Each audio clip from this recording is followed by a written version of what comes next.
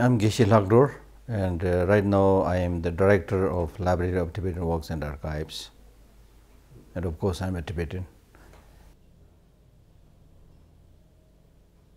I was born in Tibet and fled Tibet at a very young age, and then I went to a regular Tibetan school and studied the modern subjects for 11 years.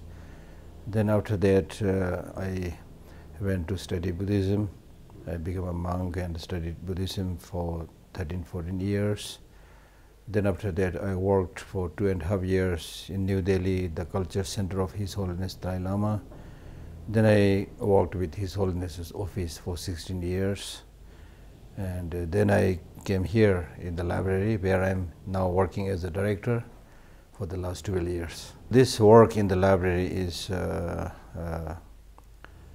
extremely important and also very interesting, because the purpose of this institute is to preserve and disseminate Tibetan culture, which is facing threat of extinction in its own country, in Tibet. So it's a privilege to be able to do something to preserve and make this culture available to others who are interested.